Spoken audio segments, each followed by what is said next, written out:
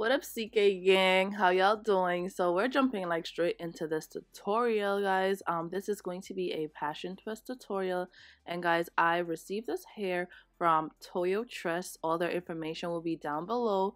Guys, this section I sped it up just a bit. It's like just me parting the hair. I legit did all the parting off camera because it's kind of like hard to see in like the little mirror that I have. So yeah, I'm literally just parting the hair, and I'm using Style Factor's Edge Booster like on the part just so that you can get like clearer parts. So that's how I'm doing the parting. And guys, be sure to start on freshly washed hair. This is a protective style, and if you're definitely intent on keeping it for a while, like, you definitely need to wash your hair, because if it's dirty hair, like, it won't like give you like the same results, and your hair gonna start scratching you like real quick, and you're gonna have to take it out. Anyways, I'm just like brushing the sections like into, you know, brushing them together, and then I'm putting on the rubber bands, and that's literally it. And I'm just gonna keep parting until I'm done. And guys, I know y'all are gonna want to ask me like how many sections are on my hair. I think for the back, I did the back with 17 sections, because I parted it in half, and then I did the back, and then I parted in a quarter. I did the other quarter, and then the other quarter. But I think I have 17 pieces in the back, and I went ahead and did the hair off camera. I think this is their 1B30. I'll leave that in the description bar down below, and that's what comes with it. You get like some rubber bands, you get a edge comb, you get some clips that you can add on, and you also get a crochet needle. You could always crochet the hair in, but that's not what I did. I'm just using the rubber band method, and I will not be like putting the hair in between before I start. And yeah, guys, I'm just showing you the parting. So I have 2 sections, so 3, then another 3, then 4. So I think all together I had 12 on this side and 12 on the other side, because I did everything evenly. So in total, I have how many braids? I'll put that right there because that took me a minute. In total, I think I have 41 or 42. I'm gonna put that right there. I might be wrong, but yeah, guys, I'm coating the hair right now with the Style Factor Edge Booster, as well as their hair pomade. That's what I'm using, as well as I'm using the Male Organics like twisting cream, their twist out cream, just to moisturize my hair.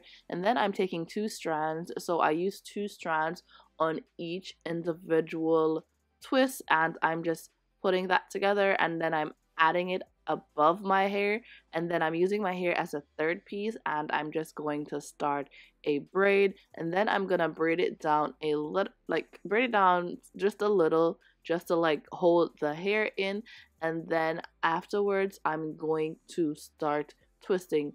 To conceal my hair, I wrap my hair with the crochet here, and then I'm going to just like twist it together and try and conceal my hair as best as possible. And I use a lot of the twisting cream just on my hair, just to like soften it and to help it like adhere basically to the hair. And yeah, I'm just gonna twist out until I get to the end. And guys, be like, the most detailed part is where your hair ends. Be sure to like do that section like a little bit like tight, like in terms of the way how you're twisting it. Try and do that top section more like tightly wrapped together. I don't know if I'm explaining it right, but for that part, so your hair doesn't like stick out, that's what I do. And then I just continue in like just like a regular twist all the way down. Usually, like for passion twist, I'll do like twist, twist, pull, twist, twist, pull, but I didn't really do that for this hair. I pulled the hair up in some sections, in other sections I didn't. And I did notice that this hair was a little bit dry, and I feel like it's because it's colored. That's why it's a little bit dry. So I had to go in with a lot of like twisting product just to like give it some moisture. The best thing that I would use when doing a style like this is the Shine and Jam, but I didn't have any, so I had to use what I have.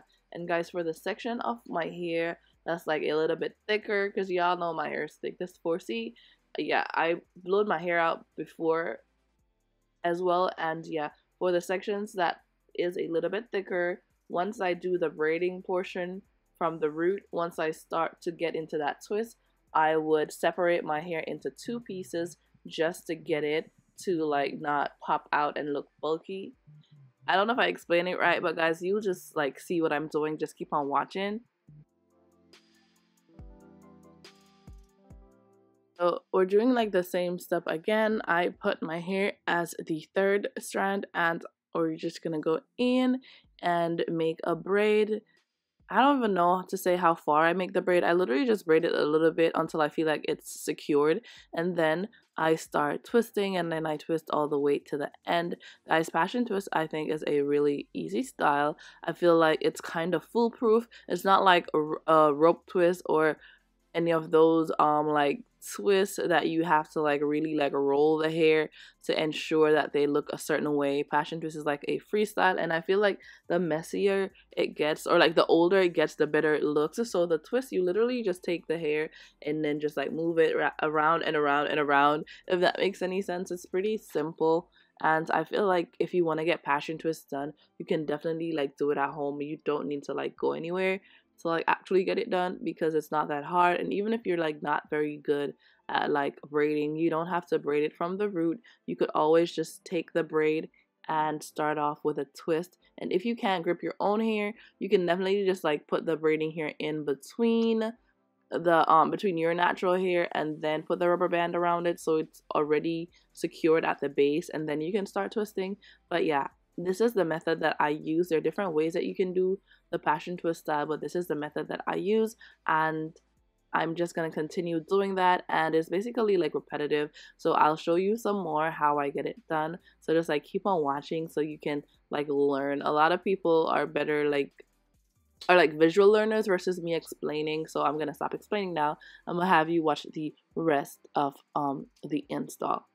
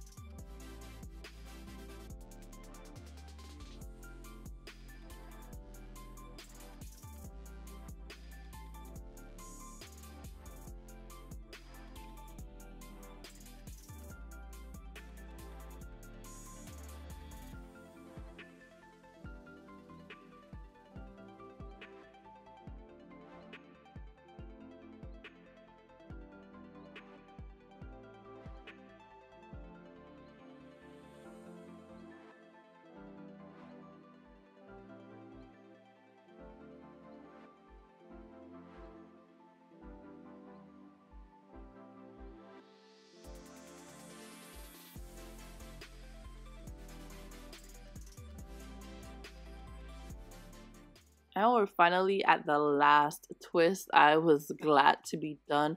Guys, I know the video might be a little bit lengthy, but I wanted to show you me doing like several like twists so you could really get into how I did it. So for the last one, I'm gonna show you again. You're gonna take the hair and you're gonna crisscross it, and you're gonna make sure that it's even. Then you're gonna go in and put the braiding and put the passion twist hair over your hair. Use your hair as a third strand, and then you're just gonna create a braid, and you're gonna go down maybe like 1 to 2 inches, and then you're gonna twist the hair with the passion twist hair, and then you're just going to go in and start twisting. And you can add whatever product you use. You don't have to use the ones that I use, but you can add whatever jam, whatever gel that you use to like smooth your hair, as well as to keep your hair in the twist and not have it sticking out. And then you're just going to twist all the way down to the ends. Like, it's pretty simple, guys, and it's pretty straightforward. The hardest part is the parting, and if you can't part your own hair, I suggest you just ask a friend for help to do the parting for you, because the parting is kind of tricky. And even if you can't get it like as neat as how I got my parting, you could always do like free parting. It doesn't have to like be super like matchy and neat. It's passion twist. It's like a boho kind of looking vibe, so you don't have to be perfect with your parting. And guys, I'm just going in with some oil because my hair was really dry when I was done. Like, my scalp needed that moisture. It felt so good to have this moisture on my scalp, and my hair just like drank everything up. And I'm gonna go in afterwards, after oiling the scalp, I'm gonna go in with some hair mousse, and that's pretty much about it in terms of this style, in terms of putting it in. And then I'm gonna go in and just like clip any little ends that I didn't like. At first, guys, I wanted to do a bob, but I thought the hair was going to be shorter because this is a 18-inch, but it really wasn't like extremely short, so I kept it at this length. Let me know down below, guys, like if you've done your own passion twist before. Let me know if you've tried like this rubber band method. Let me know if this is something like new for you, or I taught you something. Like, let me know if this video was helpful. If you would like to see like more videos like these, then definitely leave that down in the description bar.